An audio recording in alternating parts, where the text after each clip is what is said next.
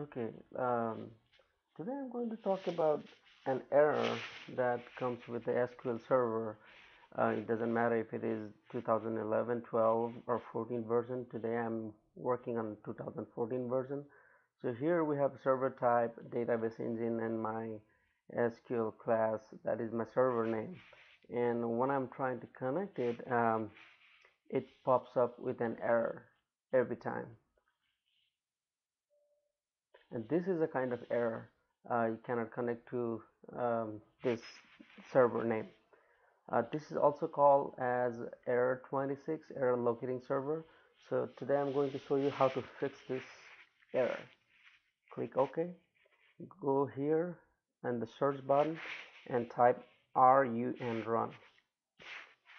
Click here.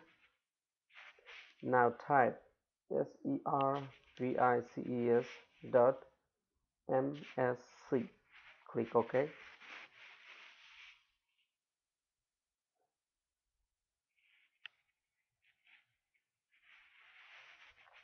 Now after that, this type of services box pop on, and now you have to search for SQL Server user, or that means the user server name. So for that, just keep scrolling down, and here you see I have three, two different server names.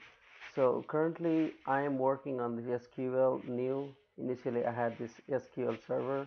So these things happens when you uninstall um, the software and replace it with a new one.